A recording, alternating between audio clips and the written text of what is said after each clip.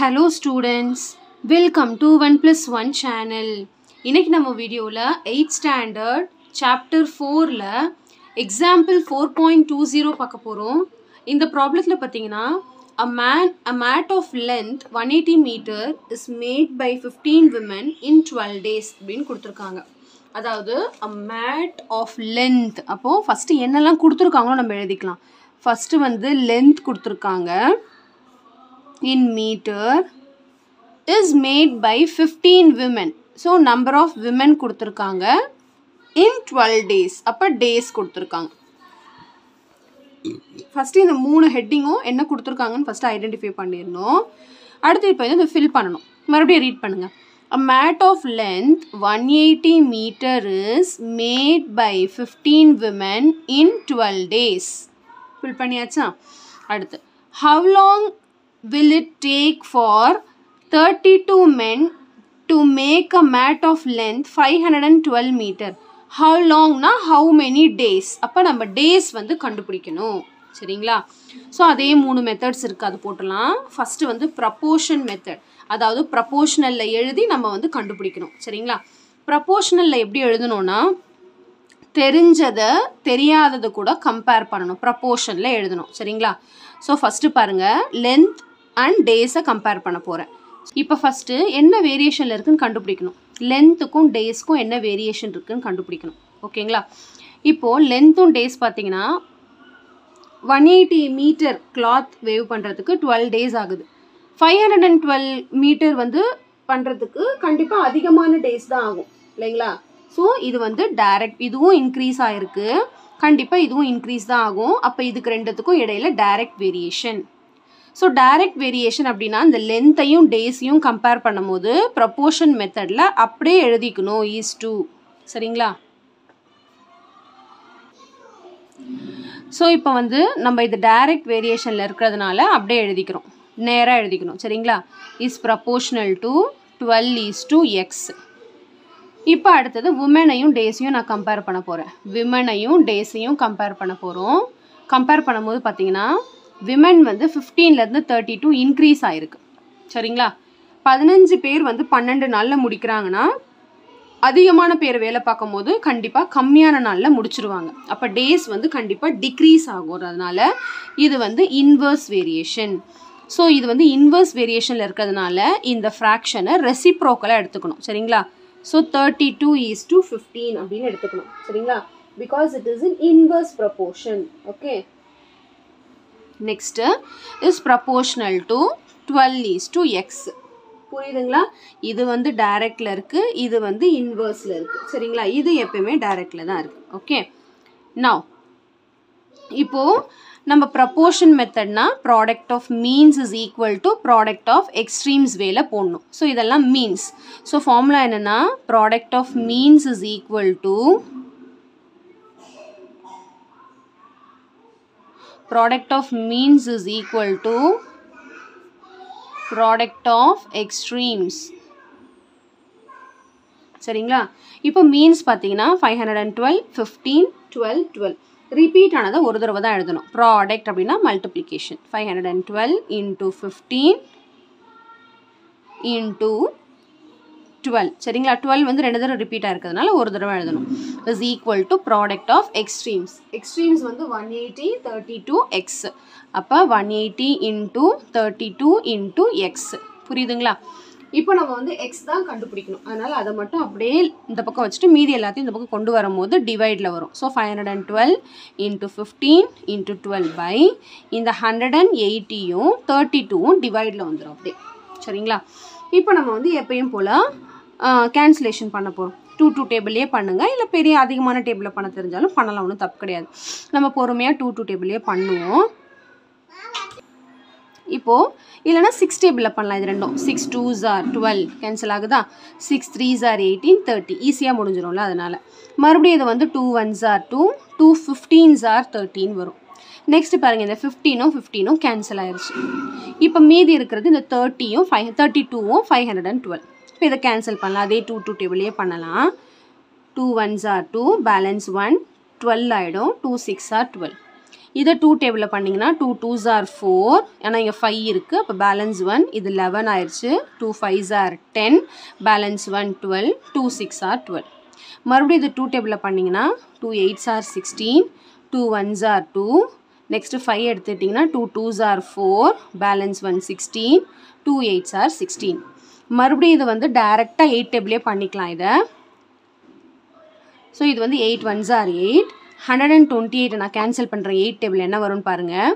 8 1s are 8, ஆனால் இங்கே 12 இருக்குது, அப்போ 12ல் 8 போச்சுன்னா பேலன்ஸ் 4, அப்போ இது வந்து இந்த 8 கூட சேரும்போது அந்த 4 48 ஆகிடும். அப்போது 8 6 are வந்து 48 வரும். ஸோ நம்மளுக்கு ஆன்சர் எல்லாமே கேன்சல் ஆகிட்டு ஆன்சர் பார்த்தீங்கன்னா x is equal to 16 days. சரிங்களா? இப்போது இதுதான் வந்து ப்ரப்போர்ஷன் மெத்தடில் போட்டோம். இன்னும் 2 மெத்தட் இருக்குது, அதுவும் நம்ம பார்த்துடலாம். சரிங்களா? ஸோ இதுலேயே நெக்ஸ்ட் மெத்தட் பார்த்துருவோம், மல்டிப்ளிகேட்டிவ் ஃபேக்டர் மெத்தட். ஸோ எல்லாத்துக்குமே இது ரொம்ப முக்கியம். சரிங்களா? இது அப்படியே போடணும் எல்லாத்துக்குமே. சரிங்களா? எந்த மெத்தடாக இருந்தாலும் அந்த டேபிள் போட்டு தான் போடணும். ஸோ என்ன கொடுத்துருந்தாங்கன்னா லென்த்து, விமன், டேஸ். சரிங்களா?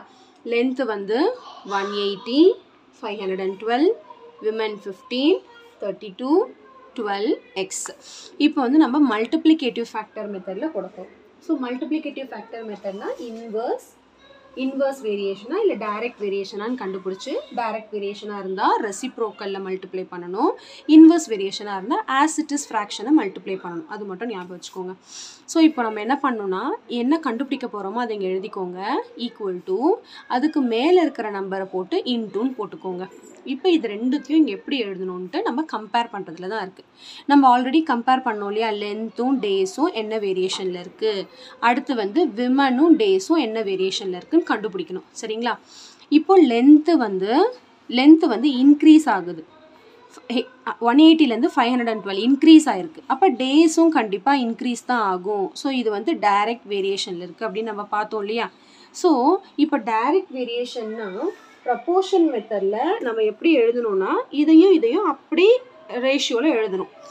இப்போ என்ன பண்ணணும்னா மல்டிப்ளிகேட்டிவ் ஃபேக்டர் மெத்தடில் டைரக்ட் வேரியேஷனாக இருக்குன்னா இந்த லென்த்தையும் டேஸும் தான் கம்பேர் பண்ணுறோம். அப்போ அந்த லென்த்தோட ஃப்ராக்ஷனை ரெசிப்ரோக்கலில் எழுதணும். Fraction reciprocal 512/180.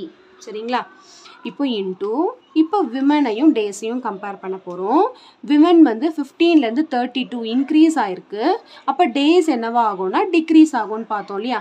இது வந்து இன்வர்ஸ் வேரியேஷனில் இருக்குது. அதாவது இன்வர்ஸ் வேரியேஷனாக இருந்தால் ஃப்ராக்ஷனை ஆஸ் இட் இஸ் எழுதிக்கணும். சரிங்களா?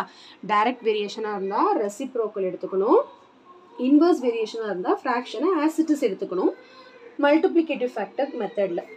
இதுவே ப்ரப்போர்ஷன் மெத்தடாக இருந்துச்சுன்னா, டைரக்ட் வேரியேஷனாக இருந்துச்சுன்னா அப்படியே டைரெக்டாக அப்படியே நம்ம ரேஷியோவில் போட்டு எழுதிக்கலாம். இன்வர்ஸ் வேரியேஷனாக இருந்தால் மட்டும் ஆப்போசிட்டில் எழுதணும். அப்படியே இதுக்கு ஆப்போசிட், இந்த மெத்தடோட ஆப்போசிட். சரிங்களா?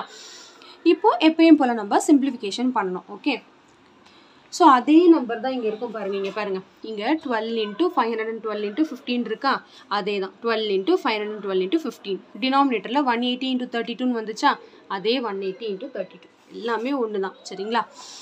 ஸோ இப்போ நம்ம கேன்சலேஷன் பண்ணிடலாம். அதே மாதிரி கேன்சல் பண்ணலாம், இல்லை வேறு மாதிரி கூட பண்ணலாம், உங்கள் இஷ்டம். ஓகே, இப்போ நான் வந்து என்ன டேபிளில் பண்ணலாம், ஃபஸ்ட்டு அதே 6 டேபிளில் பண்ணுறேன். 6 2s are 12, 6 3s are 18, 30, 15 1s are 15, 15 2s are 30, 2 cancel ஆகிடுச்சு.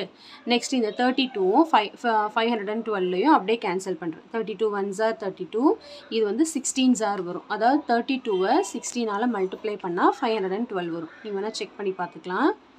இப்போ தான் நம்ம பண்ணோம் இல்லையா, அதே தான் கேன்சலேஷன். 19 2 3 2 1 பார்த்தீங்களா, 512.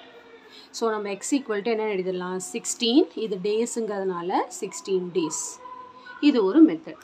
அடுத்த மெத்தட் வந்து ஃபார்முலா மெத்தட், அதுவும் போட்டுடலாம். புக்கில் வந்து எல்லா சம்முக்கும் 3 மெத்தட்ஸும் போட்டிருக்காங்க. நீங்கள் எக்ஸாமில் 3 மெத்தட்ஸெல்லாம் போட வேண்டாம், எது ஒன்று உங்களுக்கு ஈஸியாக தோணுதோ அதை போட்டுக்கலாம். சரிங்களா?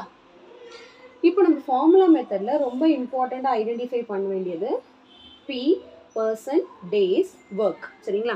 இங்கே வந்து ஹெச் கொடுக்கல, அதனால் அதை நெக்லெக்ட் பண்ணிடலாம். யார் இங்கே பர்சன், யார் இங்கே வந்து டேஸு, யார் இங்கே ஒர்க்கர் அப்படின்னு நம்ம கண்டுபிடிக்கணும். ஸோ பார்த்தாலே தெரியுது இதுதான் டி, கரெக்டுங்களா? அப்போது இது வந்து D1, இது வந்து D2. ஓகே, நெக்ஸ்ட்டு வந்து பர்சன் யார் அப்படின்னு கண்டுபிடிக்கணும். பார்த்தாலே தெரியுது பர்சன் யார், women. So P1, P2. Work, இப்போ ஒர்க் வந்து லென்த்து தான் ஒர்க், இவ்வளோ ஒர்க் நடந்திருக்கு அப்படின்ட்டு W1, W2. ஸோ இதை ஐடென்டிஃபை பண்ணுறது தான் ரொம்ப இம்பார்ட்டன்ட். அதுக்கப்புறம் ஃபார்முலா ஈஸி தான். P1 × D1 by W1 is equal to P2 × D2 by W2. Formula மெத்தடை பொறுத்த வரைக்கும் டைரக்ட் வேரியேஷனா இன்வர்ஸ் வேரியேஷனா அதெல்லாம் ஒன்றுமே பார்க்க வேண்டாம். பர்சன், ஒர்க், டேஸ் கண்டுபிடிச்சா போதும். சரிங்களா? இப்போ எல்லா வேல்யூஸும் நம்ம சப்ஸ்டியூட் பண்ண போகிறோம். பர்சன் பார்த்தீங்கன்னா P1 15 × D1 வந்து 12 by W1 வந்து 180. இதில் பார்த்தீங்கன்னா H1 வரும், அது வந்து ஹார்ஸ் கொடுக்கும் போது அது யூஸ் பண்ணிக்கலாம். ஹார்ஸும் டேஸும் ஒரு சம்முக்கும் ஒன்று கொடுப்பாங்க, அது மட்டும் இன்டர்சேஞ்ச் ஆகிக்கும். சரிங்களா? இப்போ P2 வந்து 32 × D2. D2 வந்து X by W2 வந்து 512. அவ்வளோதான். ஃபார்முலா மெத்தட் ரொம்ப சிம்பிள் தான். இப்போ நம்ம எக்ஸ் தான் கண்டுபிடிக்கணும், அதை அந்த பக்கமே வச்சுக்கலாம். இது இங்கே வந்தால் மேலே வந்துடும். அப்போ 15 × 12 × 512 by 180. இந்த 32 இந்த பக்கம் வந்தால் டினாமினேட்டருக்கு வந்துடும். அவ்வளோதான். மீதி இருக்கிறது எக்ஸ். அப்படியே அதே தான் வந்திருக்கு பாருங்கள். 15 × 512 × 15 வந்திருக்கா? கீழே 180 × 32 வந்திருக்கா? சேம் கேன்சலேஷன் பண்ணால் நம்மளுக்கு எக்ஸ் இஸ் ஈக்குவல் டு 16 டேஸ்ன்னு கிடைக்கும். ஸோ இந்த கேன்சலேஷன் நீங்கள் ட்ரை பண்ணி பாருங்கள், அதே 16 டேஸ் தான் வரும். ஓகே, ரொம்ப சிம்பிள் கான்செப்ட் தான். ஒரே சம் வந்து நம்ம ஃபஸ்ட்டு வந்து ப்ரப்போர்ஷன் மெத்தடில் போட்டிருக்கோம். ப்ரப்போர்ஷன் மெத்தட்னா டைரெக்டாக இன்டைரக்டான்னு கண்டுபிடிச்சி டைரக்ட் வேரியேஷனாக இருந்தால் ஆசிட்டிஸ் எழுதணும், இன்டைரக்ட் வேரியேஷனாக இருந்தால் அப்படியே மாற்றி எழுதிக்கணும் இந்த மெத்தடில்.